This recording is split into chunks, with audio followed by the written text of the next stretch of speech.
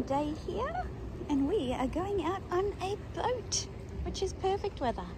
Lucky us on one of those boats. Okay, so here we go. The water is so clear. This is the beach club, actual fish restaurant. ah. The yellow umbrella, il lido la Pigna, very good fish restaurant. Oh, look at that! Oh my god, this is amazing.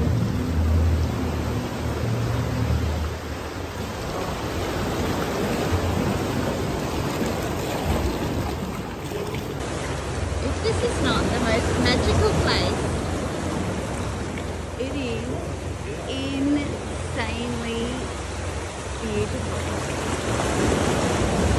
We are inside the cave on the boat. Wow.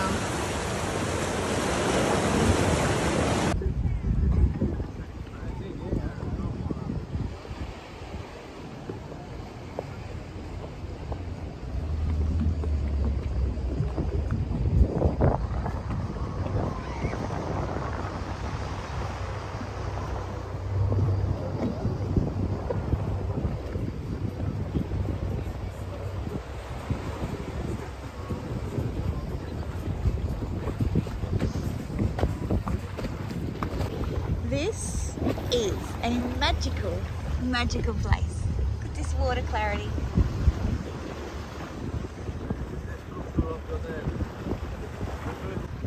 Seriously, I am so glad we got to see it, because we're going to have a close-up look tomorrow, but that is beautiful clarity. This is crazy, this water. I just want to hop in, but I don't know what's living under that big ledge, so maybe not.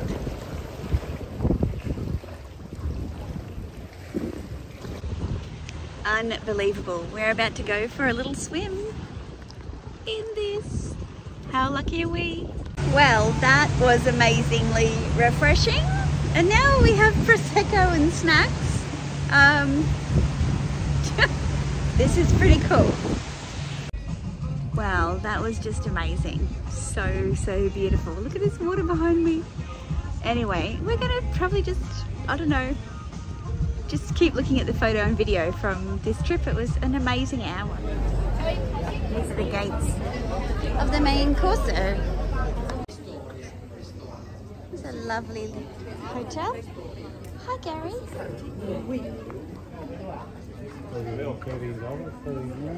Teatro Antico di Taormina. Let's go. Chilly here.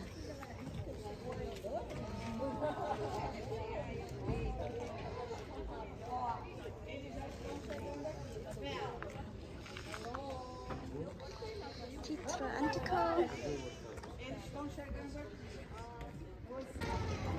Here we are at the top level of the theatre. Beautiful. Bit of stage lighting, modern invention. Gorgeous. The fact that this is still used is amazing. Imagine walking around here in the middle of the night.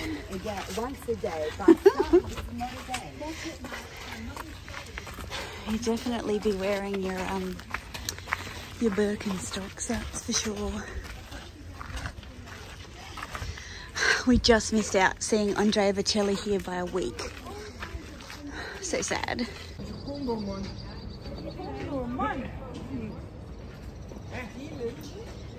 Just a beautiful outlook of Taormina. Look at this place. It's so cute. Another town, another church, another gallery. Oh my god, I did not see this yesterday. How pretty. Gorgeous. I've got something being wrapped up at the moment, guys. So, you'll find out what it is Check these sunglasses out though. Cute. I feel like I need these too. Good. I'm very, very excited. You guys will never guess what I got.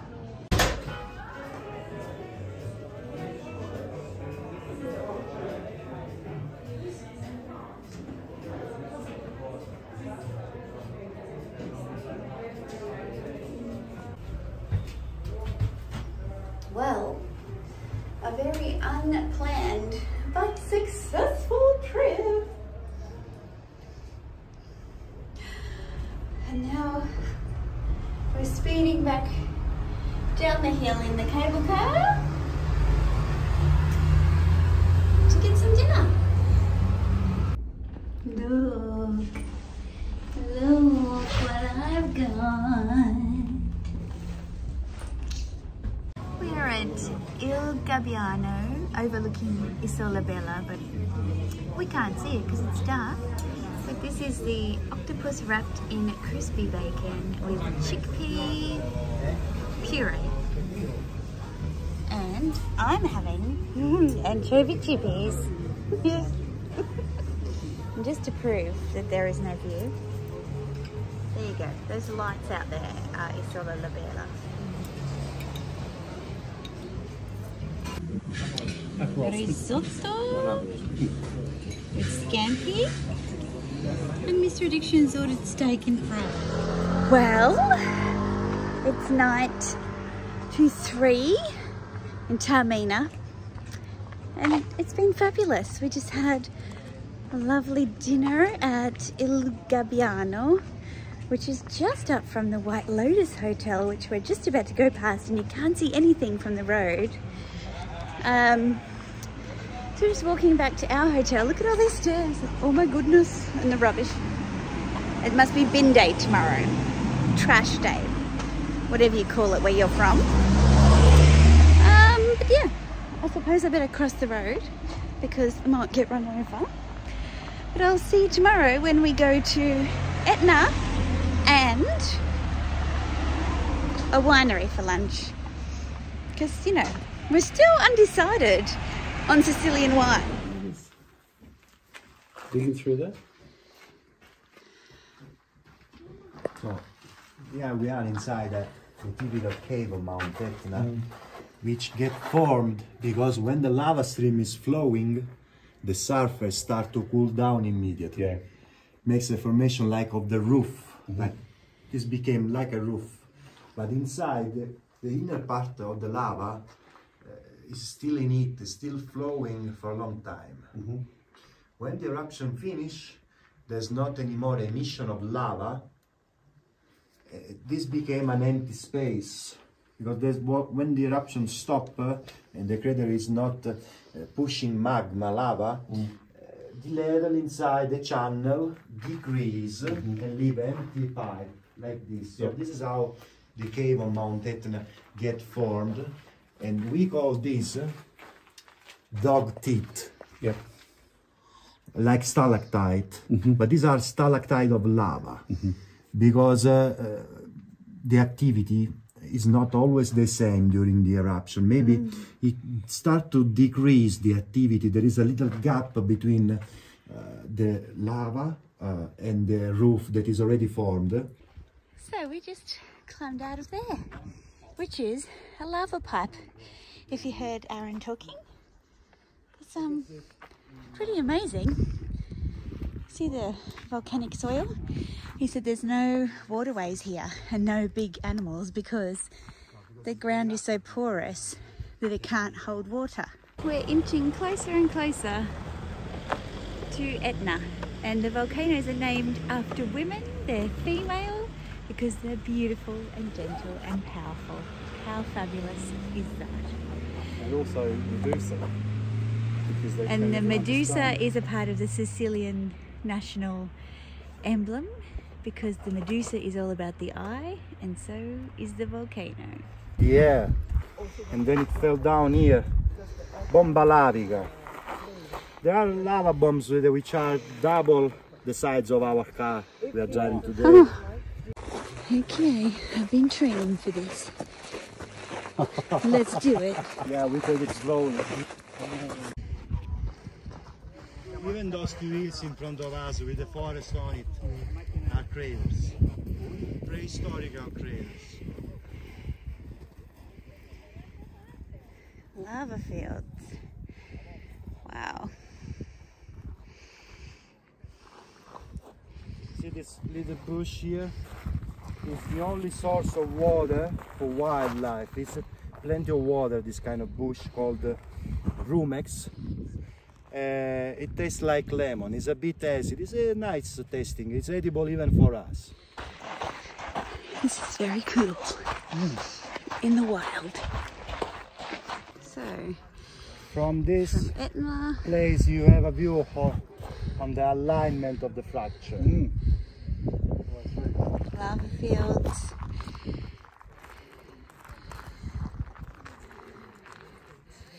Right through to the sea and Taormina. So if you look behind me, we're on top of a crater, an old crater. It's no longer active because, you know, that would be dangerous. But so is an exposed edge. That would not be a thing in Australia. Which is why we love coming overseas, because safety is like not number one.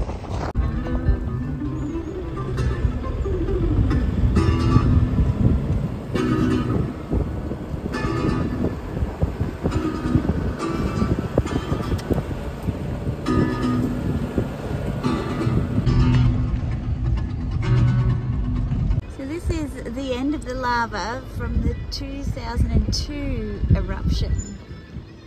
Look how thick that is. Before of the 2002 eruption. The old road stopped. It stops from the left and even from the right.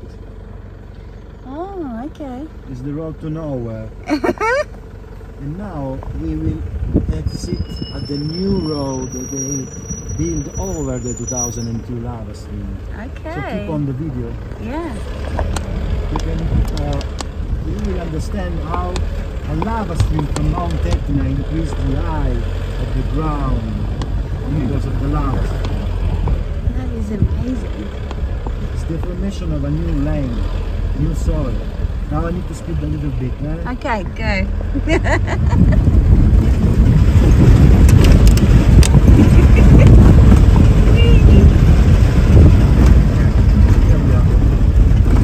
The road that lava built. Middle of the 2002 lava stream. Wow. On the new road.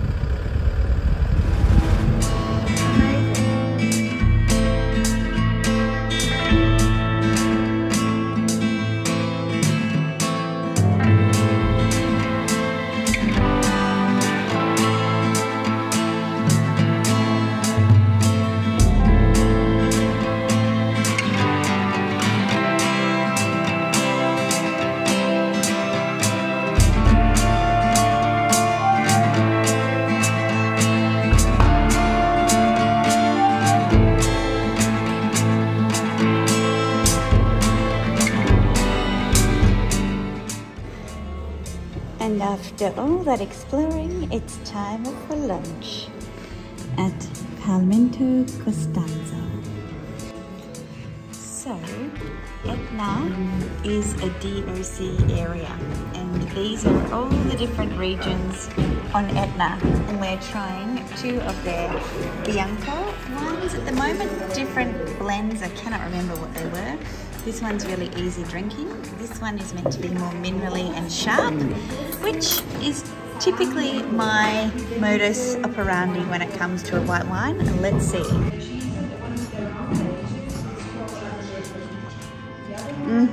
This is like a nice sharp Riesling without the floral notes of a Riesling. Like a dry Riesling I'm talking about, not a sweet one. But so far they're both delicious and very generous pours. Local antipasti with sheep's milk cheeses from the local area. Small white pig salami, sun-dried tomatoes to go with the first wine, and then bruschetta with stracciatella cheese, and then chobi to go with the second one. Next, we have the rosato and the red, the light-bodied red, and you'll notice that one glass is still empty, so who knows what's coming. And this amazing ricotta pasta, cheesy goodness to eat. Nice produce rather than painful. That's what I thought of that. One down, one to go. Baked potatoes and meatballs wrapped in lemon leaf with a medium-bodied one and a full-bodied one. Fresh lemon granita to finish. If I could take a video of Mr. Addiction's face, all you'd see is a squinting, pruny face. So I'll show you mine. Ready?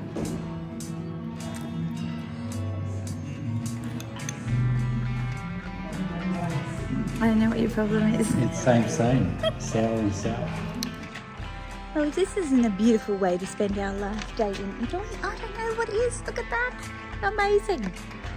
Beautiful lunch, beautiful wine, take away.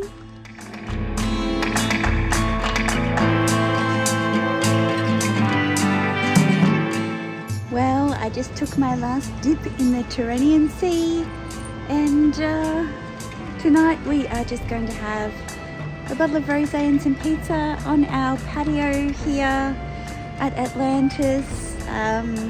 Oh, Taormina, you have been fabulous. I have really enjoyed it, and yeah, come join us for the next leg of our travels when we go to Napoli and Rome. See you there.